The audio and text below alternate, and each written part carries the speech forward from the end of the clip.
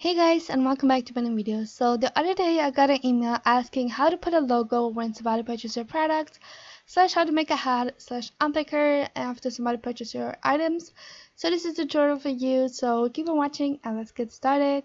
I'm on the platform, so all you have to do is right click edit, click here as magic wand tool and this box and click on the bottom, and then you go here on texture, select face and be sure you select the number 4. As you can see here, the face number 4, and you put a product in there. You go textures and drop it in. So I have to turn the box around, and here it is. So for the other faces that are written, you click again, select face and select all of them. And click on transparent.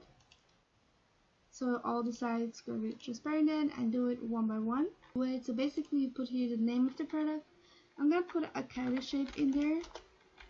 I'm just going to name it like that. You can put a description, but you don't have to. In content, you put a product, and of course you put it in the unpacker. I use the sack unpacker. So you just hold and drop it in. And then you go and put a product in. So I'll drop my Kylie shape in there,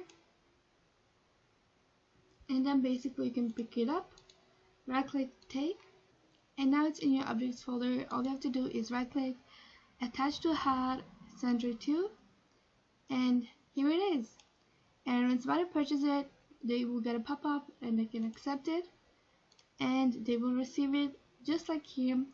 And of course you can right click, edit, and click stretch and resize it however you want it, and however you resize it and wherever you put it, this is how your customer will see it. And yeah.